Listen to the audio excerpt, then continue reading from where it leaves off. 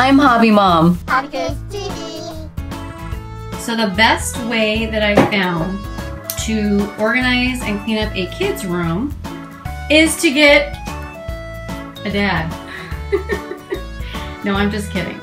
Aww. Best thing to do is you go through and you get clear bags. The clear bags are the stuff that you're going to donate. The bins are going to be for stuff that you're keeping.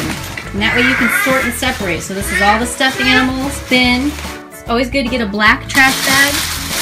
And that way you have all of your trash. Because you will come across stuff, random weird stuff, like a corn dog stick with a napkin that's just like randomly on the floor.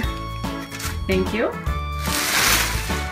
We're doing toy cleanup? Yep, I got Hobby D here with me. Hi! So that's pretty much it. Clear bags, donate.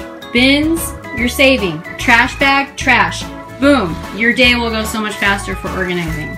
That's my tip of the day. Huh, baby? He's a crazy one. He's a monster.